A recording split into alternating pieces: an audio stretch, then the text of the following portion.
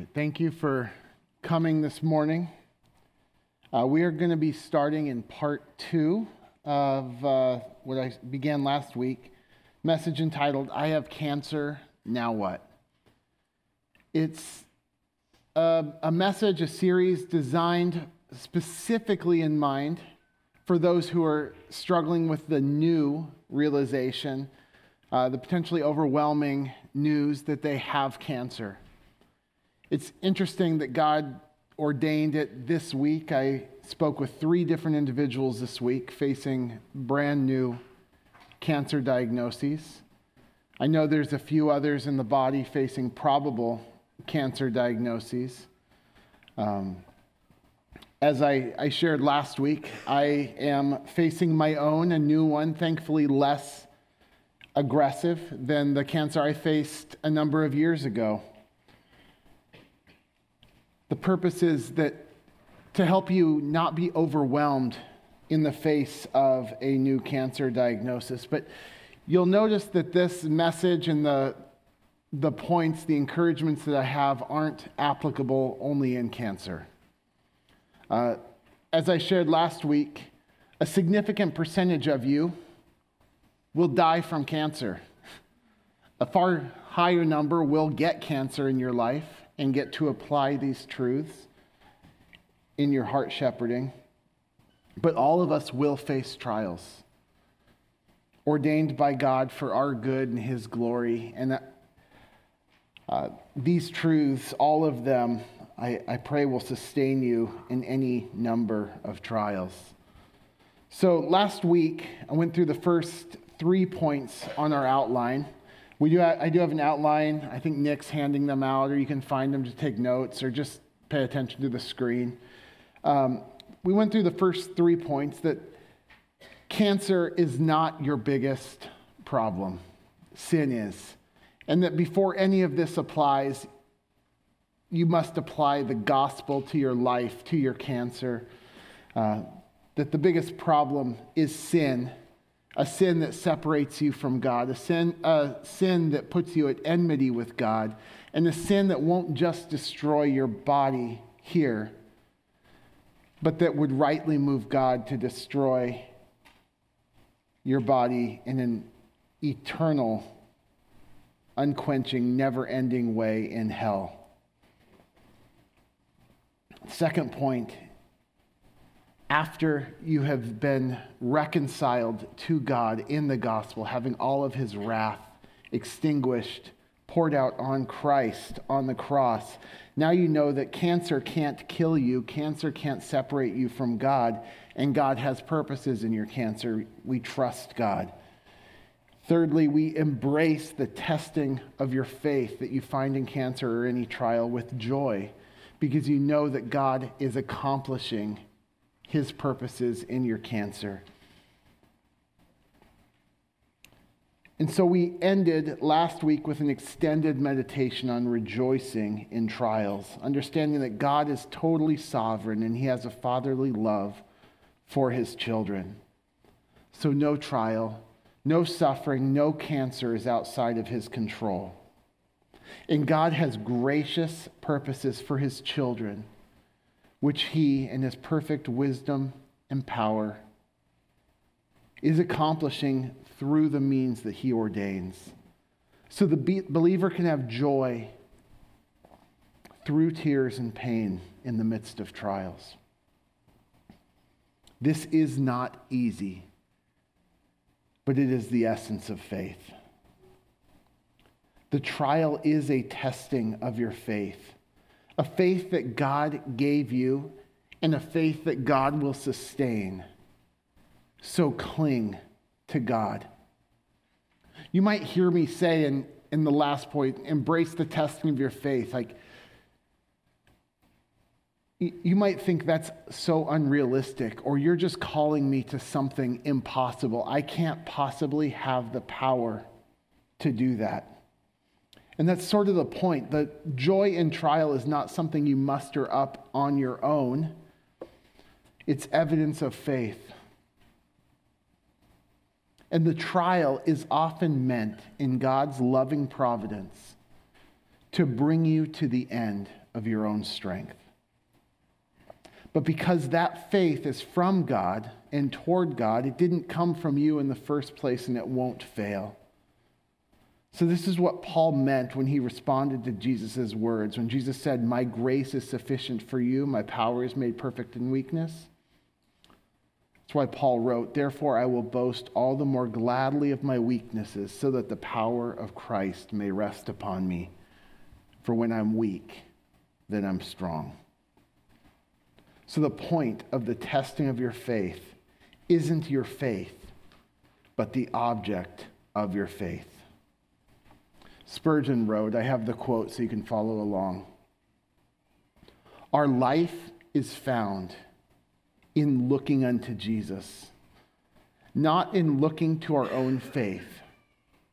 By faith, all things become possible to us, yet the power is not in the faith, but in the God upon whom faith relies. Grace is the locomotive, and faith is the chain by which the carriage of the soul is attached to the great motive power. The peace within the soul is not derived from the contemplation of our own faith, but comes to us from Him who is our peace." So trials are one of God's many ways of sanctifying us, of getting our eyes off ourselves and our hope off ourselves and onto Him, the object of our faith, the source of our peace. There are many times in our trials, especially in trials that destroy our bodies and sap us of strength, when we feel like we don't have the strength to keep going.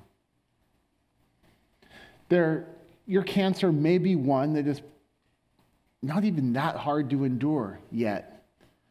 Your trial might threaten to weary you spiritually, emotionally, but there are many times where cancer in particular, whether it's the treatment or the effects of the cancer as it robs your body of energy, destroys your organs, or like me, chemo bathing my brain, my muscles wasting away. Like I said last week, I had a hard time sometimes finishing an entire sentence of thought. And all I could do was say the words over and over again, "God, I trust you. God, I trust you. God, I trust you. God, I hope in you." This is what clinging to God is. Paul wrote at the beginning of 2 Corinthians his testimony of God's purposes in his trial. Notice, he didn't just say, this is what I did in my trial, but he acknowledged God's purposes in his trial. And this purpose is God's purpose towards us in his trial. He has many purposes, more than you can possibly know, but you know this is one of them. We talked last week about one of his purposes is your sanctification, your holiness. This is another one. Look at 2 Corinthians 1, verse 8. "We were so utterly burdened beyond our strength that we despaired of life itself." Different kind of trial, but I knew a similar despair. You may too, if not today, one day. "Indeed, we had received the sentence of death." But look at what God's purpose was. "But that was to make us rely not on ourselves, but on God, who raises the dead." And look at the end of verse 10, or in verse 10. "On him we have set our hope." Your brain may not be able to wrap itself around how or why God would be taking you through a trial like this. You might wish that you had spent more time before the trial learning theology, maturing. And I promise you, if you're not yet in that trial, don't waste today. Learn about this God today. Go deep into theology, not so you can pass a test or impress your friends, but so that you know this God on whom you will cling when your very life depends on it. You might wish that you had spent more time learning. You might recognize that your faith isn't all that it should be. Don't worry about that. Just cling to Jesus. I find in that same sermon, it's a sermon from Spurgeon on Ephesians 2:8 that I quoted earlier. I'm going to quote again. I love the illustration he has here of a limpet, a little crustacean who doesn't know much, but it knows how to hold on. This is talking about a childlike faith, a faith that just has its focus on the moment and on the one to whom it clings. Spurgeon writes, God gives to his people the propensity to cling. We can cling when we can do nothing else. And that is the very soul of faith. O poor heart, if thou dost not yet know as much about the gospel as ye could wish thee to know, cling to what thou dost know. Cling then. If you can't reconcile how a good God can bring suffering, if you struggle with understanding the hows and the why of this, how can God superintend pain and suffering for your good? I talked last week about how that theology is possible. You can look at the cross and say, I know the same God who is ordaining this for me is my heavenly Father. And the same God who's ordaining this for my good is Jesus who gave himself for me. And you can trust, but even if you have a hard time reconciling all of that, you can trust, you can cling while your mind gets there, while your faith gets there. Cling to Jesus, for that is faith. Just know Jesus loves me, this I know, for the Bible tells me so. That's the childlike faith, the mustard seed that will survive this trial. And this is where Spurgeon goes on to give the illustration of the limpet. He says, I do not think the limpet knows much about the rock, but it holds on. A blind man trusts himself with his guide because he knows that his friend can see. In trusting, he walks where his guide conducts him. This is as good an image of faith as well can be, and we know that Jesus has about him merit and power and blessing which we do not possess, and therefore we gladly trust ourselves to him. And he never betrays our confidence. So if you find yourself with cancer or any other trial, any other pain, like Paul, don't trust in your strength, boast in your weakness. Because when you're weak, then you're strong in him. This is a testing of your faith, and your faith will endure. So in faith, cling to Jesus. And know that God cares. His care does not mean that he will guard you from trials, but he sees you and sees your pain in them. He sustains you in that trial. He isn't aloof or far off. He knows every tear. He cares for every pain. Psalm 56:8 David speaks of God having kept count of his tossings. He says, put my tears in your bottle. Are they not in your book? He trusts that God knows them all. He hears your prayers with the attentive, caring, wise ear of your heavenly Father, who loves you tenderly, the same heavenly Father who gave his Son for you. His Son, Jesus, is the one who loved you and gave himself for you. and one day, very soon, will dwell with his people. And Revelation 21:4 speaks of that day. He will wipe away every tear from their eyes. Death will be no more. Neither shall there be mourning, nor crying, nor pain any more. For the former things have passed away. That one who will wipe away every tear and knows every tear has purposes in your suffering. Cling to him. Trust in him. On to the next point. I could spend the rest of the day talking about that, but then I have, I think, 9 more points to get to, so we got to move on.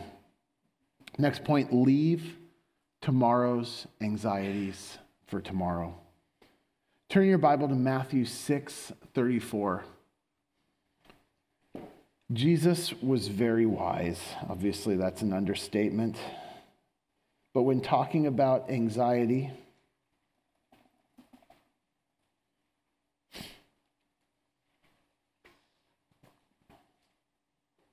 Jesus says, therefore, do not be anxious about tomorrow.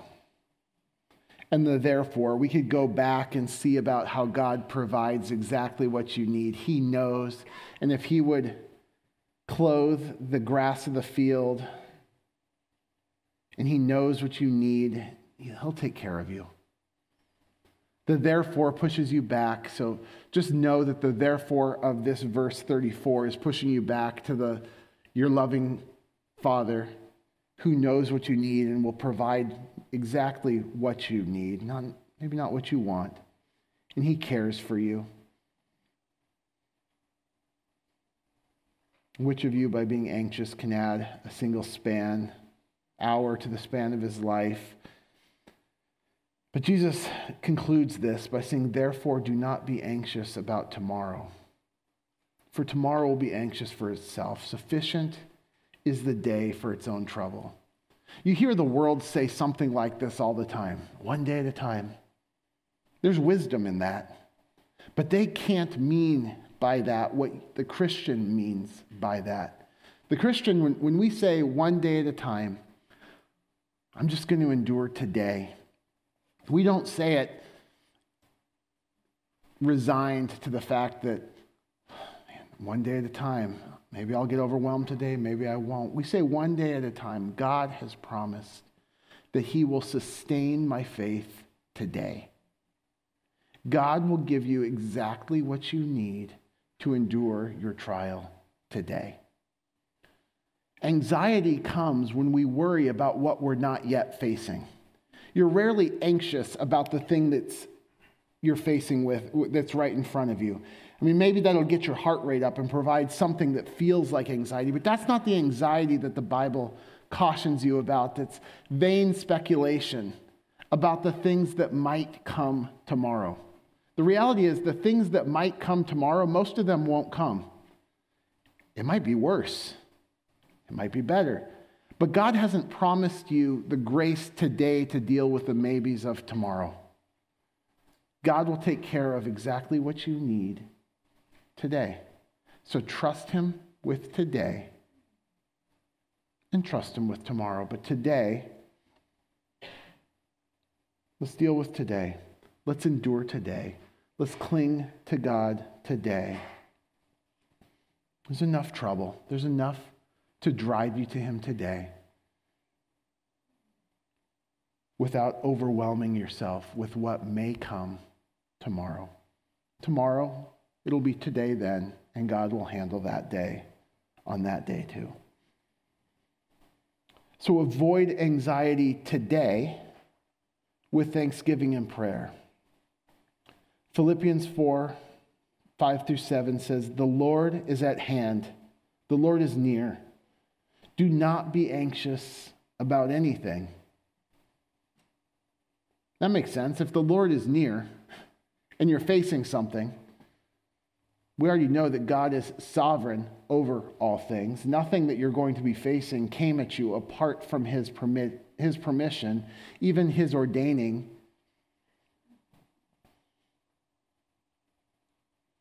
But in everything, by prayer and supplication, with thanksgiving, let your requests be made known to God. And then the peace of God, which surpasses all understanding, will guard your heart and mind in Christ Jesus. That command, don't be anxious about anything. Especially if you're facing challenges like, am I going to die tomorrow? What's going to happen in this surgery? Am I going to have, what side effects am I going to face from this chemo? How's my family going to survive if I can't work? If I die? I don't know if I bought enough life insurance. I don't have workers' comp. Fill in the blank. Your mind will run to all kinds of things to be anxious for. Is this shot going to hurt? Don't be anxious for it. That might feel like me saying, hold your breath and don't breathe and keep not breathing. You're like, I can't do that. I might be able to do that for a second by sheer willpower, but I can't keep doing that. God didn't ask you to do this, to not be anxious on your own, like just muster up the strength of faith to not be anxious. But what does he do? He actually, at the end of this, he has a promise that will provide the means of not being anxious. Do you see it? The peace of God that surpasses all understanding will guard your heart and mind in Christ Jesus. That Jesus grounded and Jesus provided peace that guards your heart actually provides it fulfills the command, don't be anxious. And what's the means of that? Don't focus on not being anxious. Oh, don't be anxious, don't be anxious, don't be anxious. You won't be able to. What do you do instead? When you're facing anxieties, with thanksgiving, let your requests be made known to God. As you cling, as you trust, tell God what you need. Tell God what you want. But don't focus primarily on what you don't have. With thanksgiving is the key here. It is very hard to be both anxious and thankful at the same time. And trials have a way of, to the unguarded heart, making you focus on the trial, right? All of those anxieties that I mentioned and the ones that you might face, they're generally focused on what you don't have or what you want that you're worried you won't get. Or maybe an experience that you're really not looking forward to. Thanksgiving, rather, looks to what God has provided and looks through what God has provided to the one who provided those things. You can thank God for today. Thank God that today you woke up. If you're worried about tomorrow whether you're going to wake up, ask him for that. If you're worried about the bread, tomorrow's meal, the next meal, whether you're going to be able to find it, whether you're going to be able to keep it down or throw it up because of the chemo. Thank God for the last meal you had. Thank God for his provision that even if your body is destroyed, he has a new one fit for glory. Even if you die, it's just this mortal life, your mortal self being swallowed up in life. It's just temporary. Be thankful for the small things. Be thankful even for all of the past blessings as you're asking for future ones. Be thankful. And in your thanksgiving, be thankful to the one who's provided the things for which you are thankful, and then he will guard your heart and minds in Christ Jesus. Anxiety about tomorrow is also guarded with thanksgiving for what God has provided today and what God provided yesterday, as well as his promises for tomorrow, that he will provide exactly what you need, maybe not what you want tomorrow. So next point, don't grow weary. Open your Bibles to Hebrews 12. Let's read verses 1 through 4 together.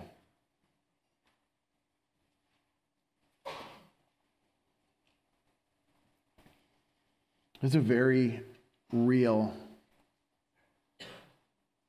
danger in trials of weariness.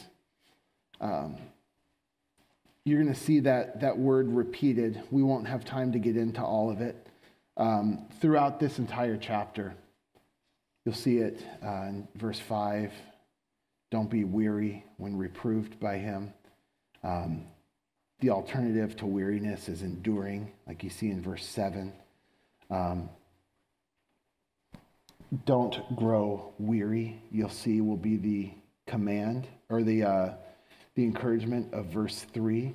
This section is largely about don't grow weary in your race of faith.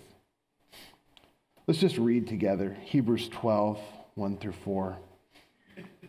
Therefore, since we are surrounded by so great a cloud of witnesses, let us lay aside every weight and sin which clings so closely, and let us run with endurance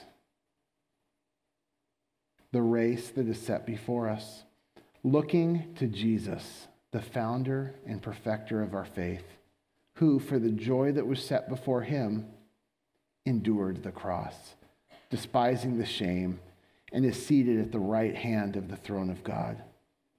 Consider him who endured from sinners such hostility against himself, so that you may not grow weary or faint-hearted.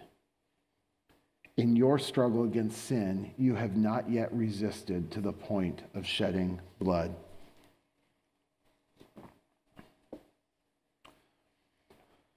What is the solution of Hebrews 12, 1 through 4 to weariness?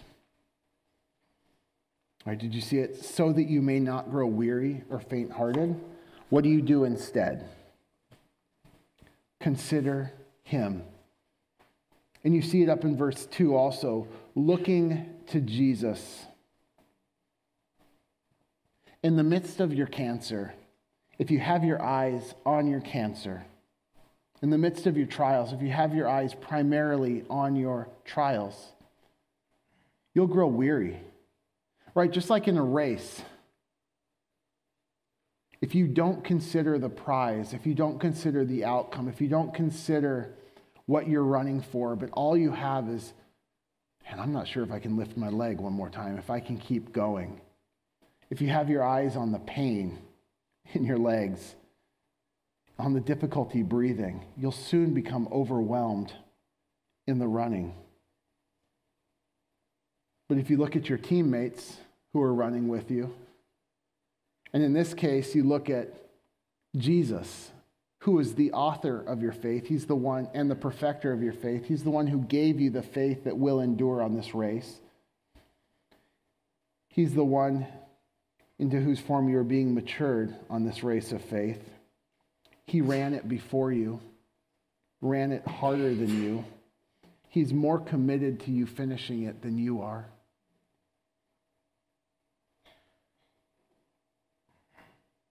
Put your eyes on Jesus. There's a very real threat to weariness. Any time in this race of faith that we're running, there's a very real threat to weariness, but especially when your body is weary, there is a threat. Don't stop fighting. And do you see the connection between weariness and sin? The biggest danger to a weariness that will not endure in this race of faith, the biggest danger is not being tired. It's not being sleepless. It's not having a body that's falling apart, but it's giving into the flesh, giving into sin. That's why it starts, let's lay aside every weight and sin so closely, or which clings so closely. Imagine a runner trying to run a marathon loaded down with stuff, dragging chains and boxes behind him, a weight vest on. That runner will grow weary. Get rid of that stuff. And no matter how hard you struggle to get rid of sin, first it'll be worth it. But no matter how hard you struggle to get rid of sin, no matter how hard you fight, you won't fight against your own sin harder than Jesus did. Do you see verse 4? In your struggle against sin, you haven't yet resisted to the point of shedding blood. Who did? Jesus. Against sin, not his own. Against your sin, the author and perfecter of your faith is he who knew no sin but became sin for you, so that you might become the righteousness of God in him. That's why verse 7 says it's for discipline that you have to endure. God is treating you as sons.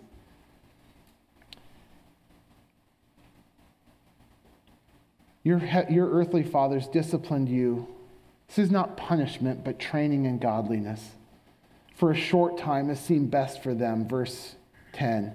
But he disciplines us for our good. The outcome of this, his purposes, at the end of verse 10, is so that we may share his holiness. For the moment, all discipline seems painful rather than pleasant. It is, it hurts. But later it yields the peaceful fruit of righteousness. But for those who've been trained by it. Verse 14, strive for the holiness without which no one will see the Lord. Therefore, lift your drooping hands, strengthen your weak knees. Verse 12. Eyes on Jesus, endure.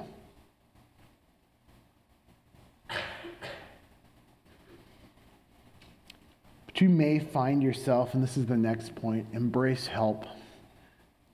You may find yourself at a point where your strength has come to an end in your weariness, or you're not sure you can go on in weariness, particularly a weariness. You find like, I can't even pray anymore. I'm not sure I want to endure. If so, call for help. Turn to James 5:13.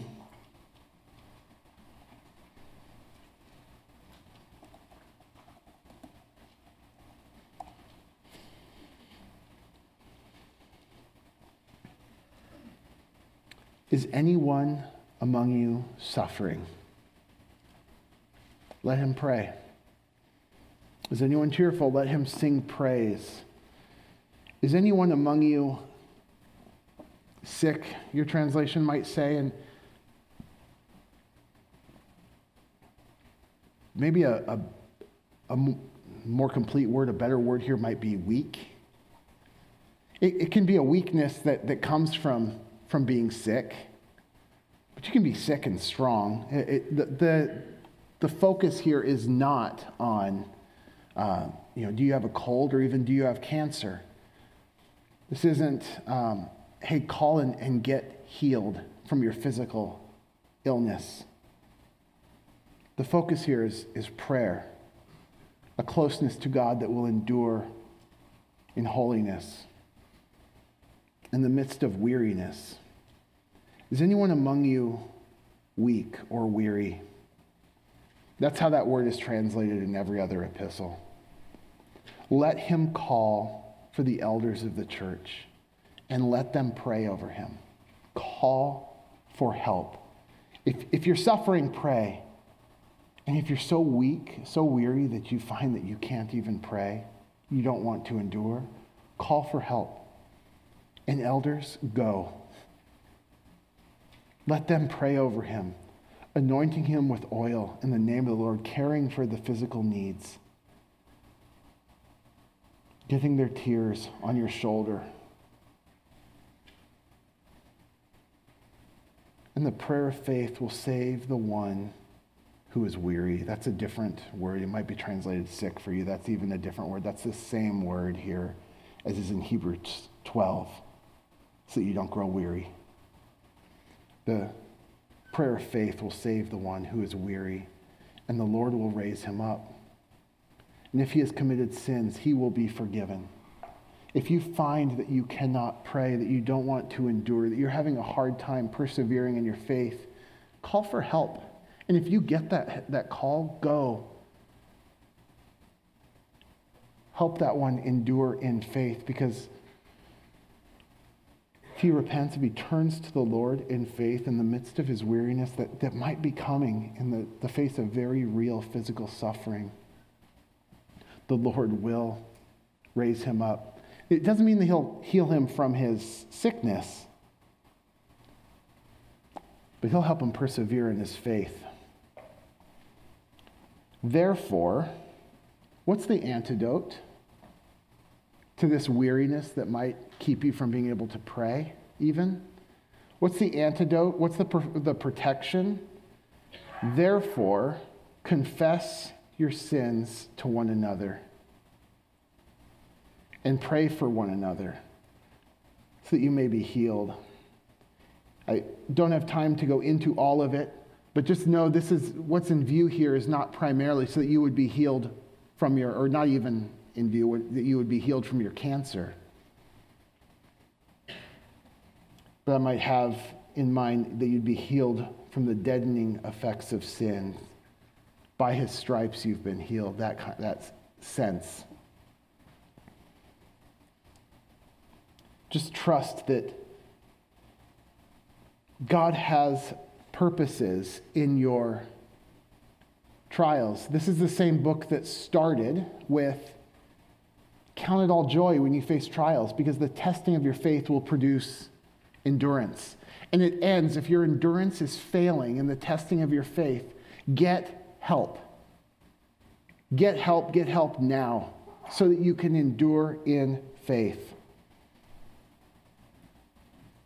And if you find a brother, if you see somebody wandering from the truth, not persevering in the face of a trial like this, and they call for help, go. My brothers, the book ends, if anyone among you wanders from the truth, and the context here is in the face of immense suffering, you wander, and someone brings him back, let him know that whoever brings back a sinner from his wanderings will save his soul from death and cover a multitude of sins. If you find yourself facing a trial that may be the end of your life, even, and you find that your faith isn't enduring, call to God for help. Say, God, I believe, help my unbelief. And reach out to your church for help. I can't pray. Will you pray with me? Help me pray. And then don't rely on their prayers. Confess your sins to one another. Pray for one another. And help each other limp across the finish line with our eyes on Jesus, the author and perfecter of our faith. Next point, prioritize the church. Obviously, this last point will tell you can't run this race alone. You're not supposed to. You're not supposed to face this cancer on your own.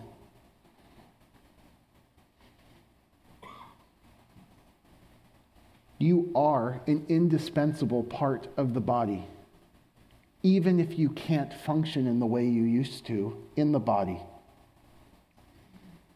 God, who saved you to be a part of his body, gave you his Spirit, gave you a gift, and ordained the way that Grace Bible Church is put together, is the same God who ordained your weaknesses.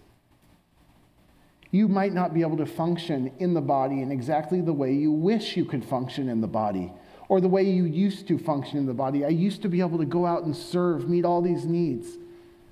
Now I can't even get out of bed. That doesn't mean you're useless in the body.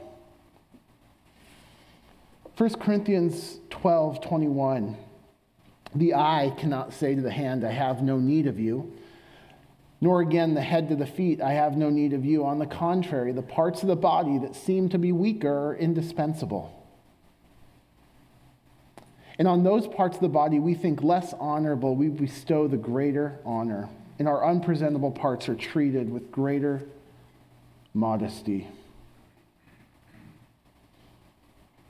There was a long time where my family, we couldn't be present with the body, but we were still part of it. Due to cancer, there are a number of people in our body who can't be here on a Sunday. They have a hard time gathering. They seem to be weaker, and yet they are indispensable. Don't forget them. And if you are them, prioritize the church as you can. Recognize in faith that you're still a part of the church. God has so composed the body, giving greater honor to the part that lacked it, that there may be no division in the body, but that the members may have the same care for one another. If one member suffers, all suffer together. If one member is honored, all rejoice together. Now you are the body of Christ, and individually members of it. God has purposes in your cancer, not just for you, but also for the church, for his church. And in your cancer, through your cancer, you have the opportunity to live out being part of the body of Christ. Maybe not in the way you hoped, or the way you would prefer, but in the way that God has designed. Don't neglect that. You may find that you have a lot of time alone. You have time to pray. You can encourage others through your faith and perseverance, but not if you don't let them see it. So allow others to care for you.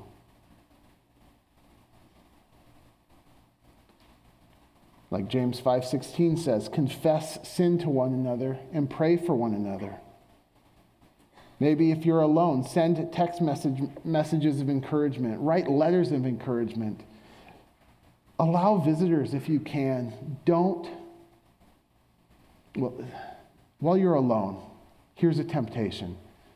You're alone in bed. It's so sad. So many hospital beds. People, I work in hospitals, and you see people at some of their most desperate moments in life, numbing away the pain with frivolity of entertainment. Don't use technology to numb you with mindless entertainment, but to connect you to God's people and resources that will sustain you, whether it's sermons, audiobooks, good messages, even better, FaceTime. Church, don't forget those who aren't present with us. You know, your cancer might not be one that keeps you alone. It might not be one that keeps you separate. Maybe you just have to endure coming to church, having pain, maybe having a week of trials that others can't appreciate. You know what those trials have prepared you for?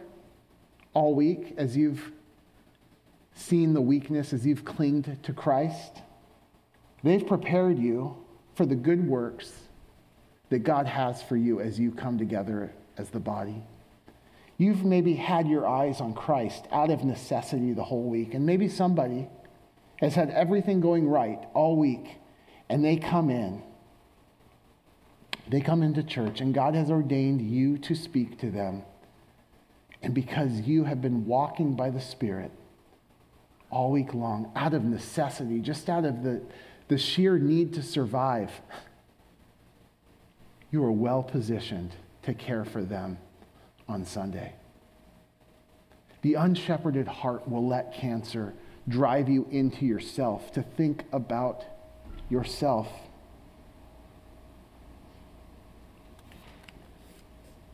The well-shepherded heart, knowing that they are a part of the body, will think about the body rather than yourself, and that will drive you to selflessly serve.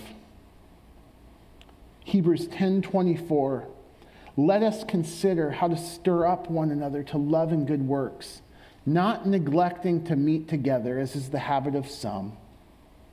You might think, I have all kinds of excuses to not meet. I have cancer. I'm tired. This was a hard week. I got chemo tomorrow.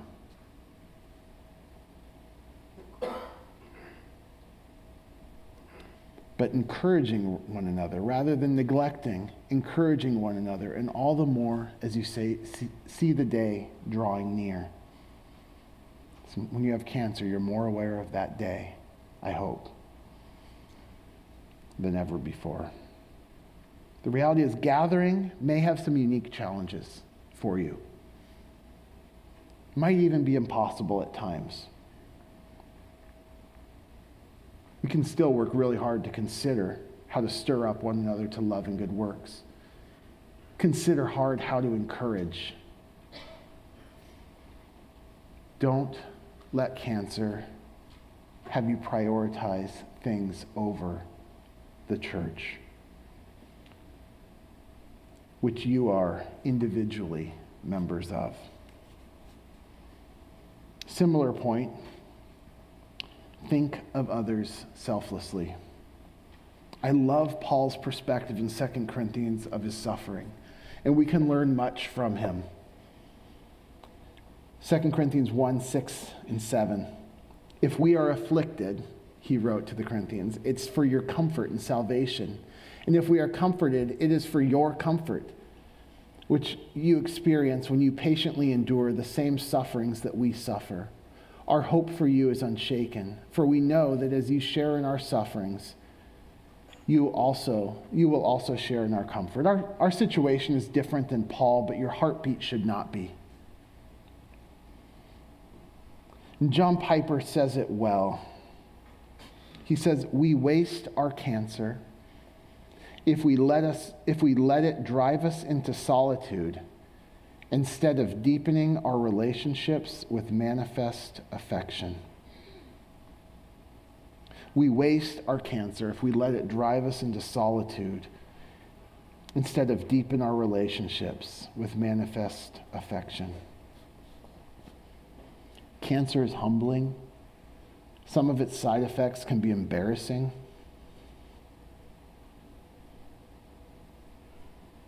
But don't allow these excuses to drive you into secluded privacy. Consider, even in your cancer, not how to merely be the recipient of encouraging, of how to encourage one another, but you, in your cancer, as you're suffering, consider others selflessly. How can you even encourage them? And you will not be able to do it in solitude, or if solitude is your aim. If one member suffers, all suffer together. It's hard for us to suffer if people don't know about it. Doesn't mean you need to broadcast all your suffering. Woe is me. Get the attention on me. That's not the point. But you can actually think of others as you humbly let them in to your suffering. And as God sustains you in your cancer, you will be an encouragement to Christians around you. You'll also be able to give very real testimony of Christ to those who don't yet know him. There is no more potent evangelism than an evangelism where you're proclaiming as your only hope, the one that you are so obviously clinging to as your only hope. When a religious or irreligious person sees something in you, sees a sustaining of faith in you and an endurance in you that obviously didn't come from you, God can use that.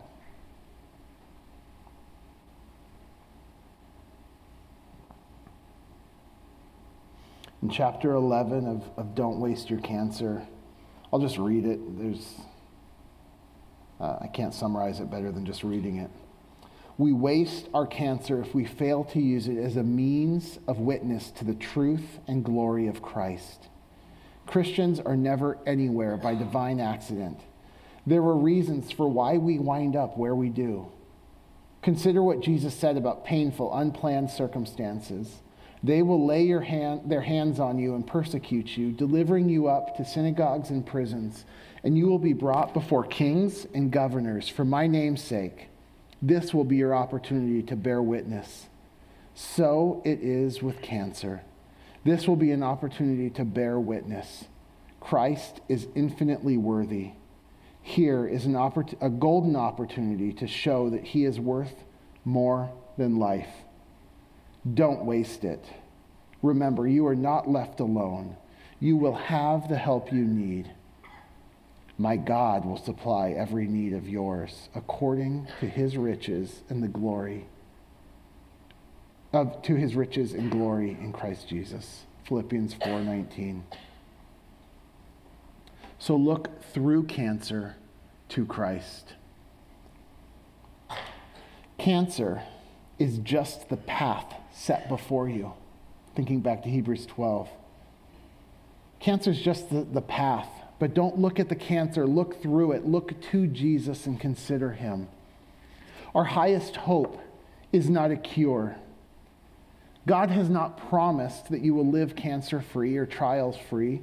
Sometimes our suffering is at the hands of others, like persecutions, or sometimes, like cancer, they're the result of living in a groaning, sin-stained world. But our sufferings are always ordained by God and should always point us to him. 1 Peter 4:12, Beloved, do not be surprised at the fiery trial when it comes to test you, as though something strange were happening, but rejoice insofar as you share Christ's sufferings. And Peter opened that book, written to suffering saints, showing how trials, especially trials that might kill you, are designed by God in the gospel to prove genuineness of faith, to point you to heaven, guard you into eternity, and thereby bring glory and honor to Jesus, and to stir love for Jesus in your heart. In this you rejoice, verse 6 of 1 Peter 1. Though now for a little while, if necessary, you have been grieved by various trials, so that the tested genuineness of your faith may be found to result in praise and glory and honor at the revelation of Jesus Christ.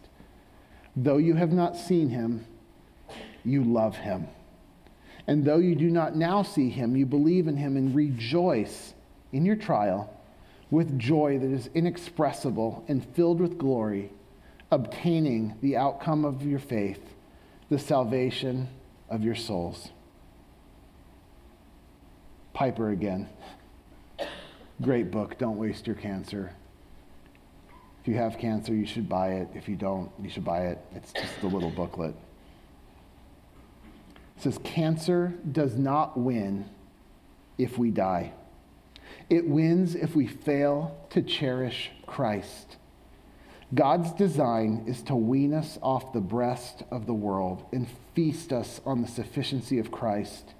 It is meant to help us say and feel, I count everything as loss because of the surpassing worth of knowing Christ Jesus, my Lord. And to know that therefore to live is Christ and to die is gain. In your cancer, talk to yourself. Don't listen to yourself. This is what I think the best example of this or my favorite example is Lamentations 3:21 through 24. All around the author are sufferings. He writes in that chapter, this is what it feels like. It feels like the Lord is against me. It feels like these sufferings will not end.